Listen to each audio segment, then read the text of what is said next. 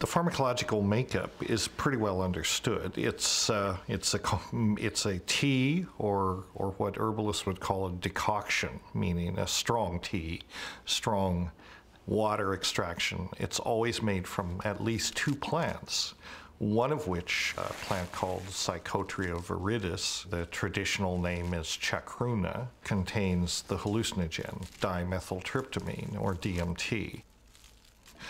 And dimethyltryptamine is a powerful hallucinogen, but it's not orally active. And the reason it's not orally active is because there's an enzyme in the gut that deactivates it, the enzyme being called monoamine oxidase.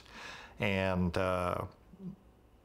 so the other component of the brew is this large jungle liana, Banisteriopsis caapi, a large vine. A liana is a woody vine, and the bark of Banisteriopsis caapi contains a class of alkaloids, a class of compounds called beta-carbolines that happen to be very strong monoamine oxidase inhibitors.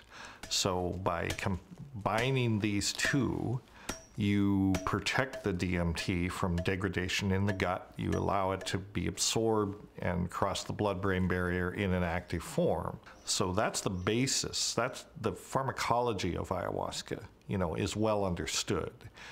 How they made this discovery, take plant A and plant B and combine them, that's where the mystery lies, if there is a mystery about it, because of the 80,000 or so plant species, in the Amazon. How would these shamans figure out that if you combine just this one with just that one, you would come up with this powerful hallucinogen out of all the ones they might have selected, neither one of which particularly is something that, one would be motivated to consume. They don't look good to eat, and they're not good to eat, and yet they figured this out.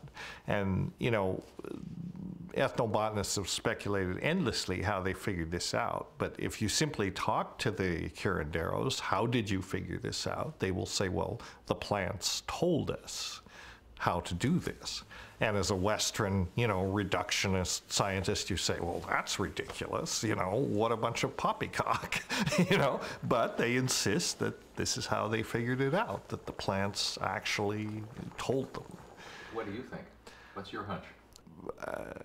I'm inclined to take them at their word.